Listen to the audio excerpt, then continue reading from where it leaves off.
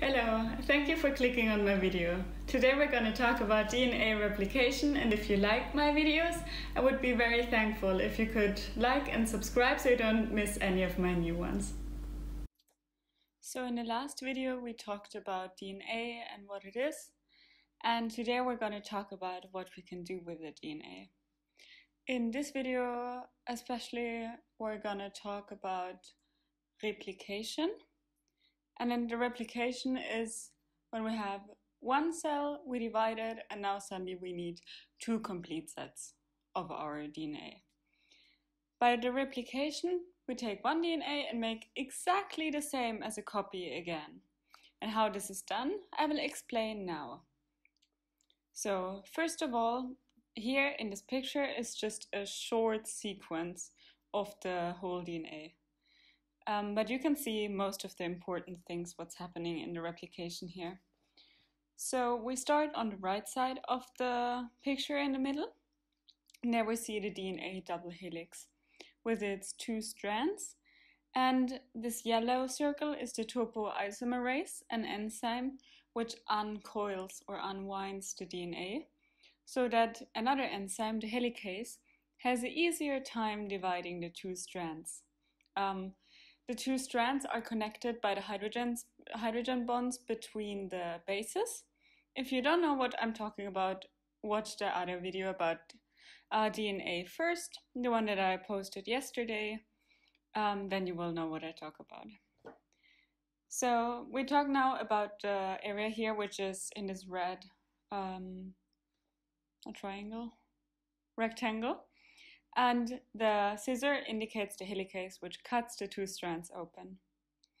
Then these orangey dots there, those are proteins which help to stabilize this replication fork so that the primer can be attached more easily. The primer is a sequence of up to 30 nucleotides, and these are set together by the enzyme primase, and are put on in the 3' of the DNA. The DNA has a 3' and a 5'. That's depending on the caps attached to the DNA.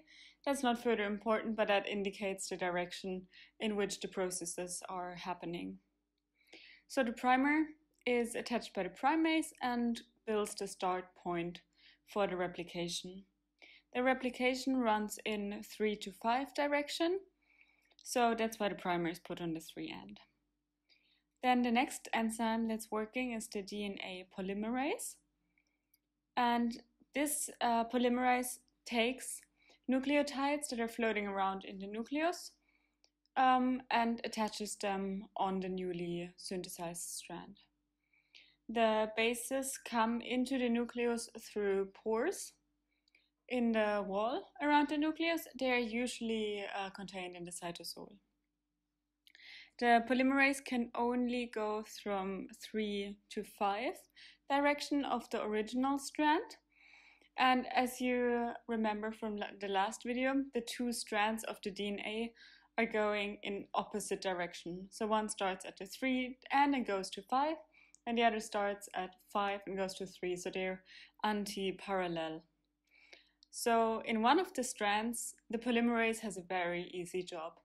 There's one primer, it just follows along the DNA until the end and takes the bases and attaches them accordingly to the old strand to create the new strand.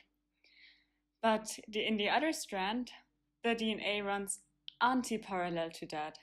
So then the primase has to set a primer whenever there's a new part of DNA opened. You can imagine it like a zipper, just that one enzyme sits there where the zipper opens to, and the other one goes in the direction where the zipper is still closed.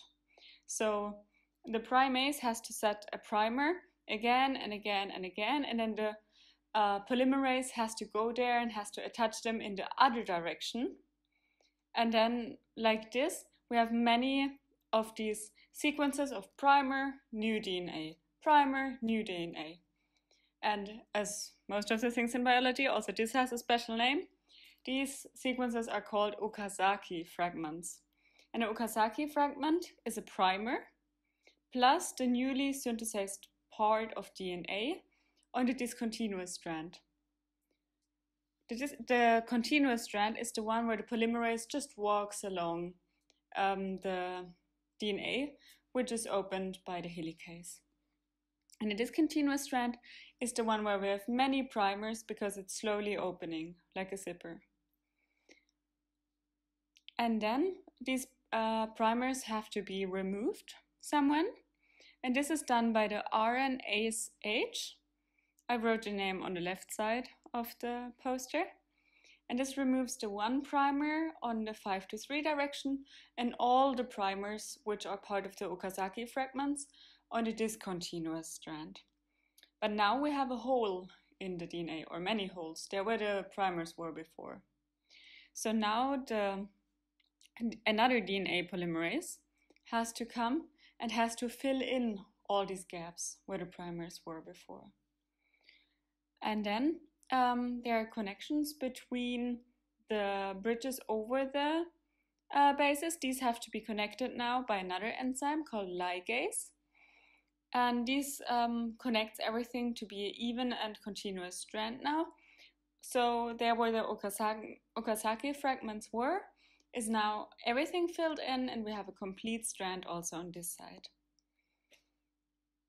And then the new DNA, because now we have 2 DNAs, and when the topoisomerase and the helicase were finished with uncoiling and dividing the strand, and the DNA polymerase and all the other enzymes finished their job, we have 2 strands of double-stranded DNA, and each of them has 1 new and 1 old strand. So that's why this replication is called semi-conservative replication. Semi meaning half conservative, because one of the DNA strands is a new one and one of the DNA strands is a just newly synthesized one. Thank you for watching my video. That's all for DNA replication. Tomorrow we're going to talk about transcription. I hope it was helpful and everything was clear. Thank you again for watching. Goodbye.